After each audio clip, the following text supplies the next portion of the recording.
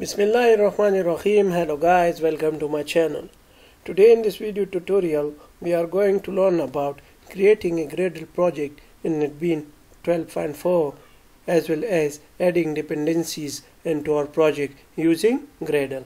So I'll come to this file and new project, and here by default this Java with Marvin is selected, so we'll select Java with Gradle, and it is a Java application, and now we will click next. Now here I will name it Java with Gradle, and now I'll finish to create this project. So it will take some time to load and build this project. Now the project is created and you can see it here, Java with Gradle. Now I'll come to this build script, and here you can see this setting.gradle and Gradle properties and build.gradle. So we will add our dependencies into this build.gradle. So it will be inside this. If I remove this line and if I go here and I'll search for Marvin repository, and now I'll search for Marvin central repository, and here I'll search MySQL connector, and I'll search this, and I will open this first one.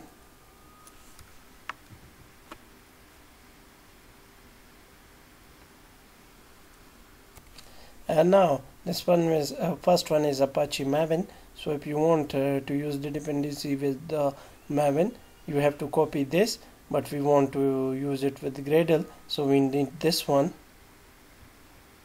So I'll copy this, and if you are using with Kotlin, so you will then copy this.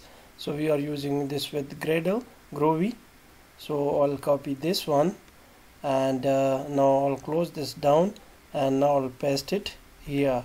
Now I'll control is this,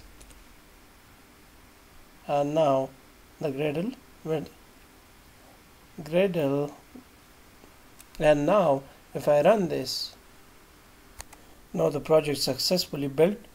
And now I'll go to this Google Chrome,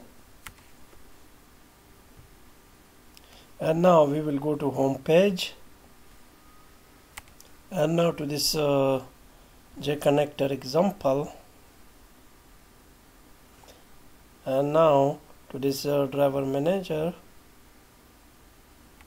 and now I'll copy this code to check if these imports are available and the dependency is added successfully. So now I'll control C this. Now I'll go again to this NetBeans and to this main.java, and now here I'll control V this, and now I'll remove this, and now if I click on this, you can see that imports are available and the driver is successfully added into our project. So I'll import this as well, and I will remove this, and all errors are gone.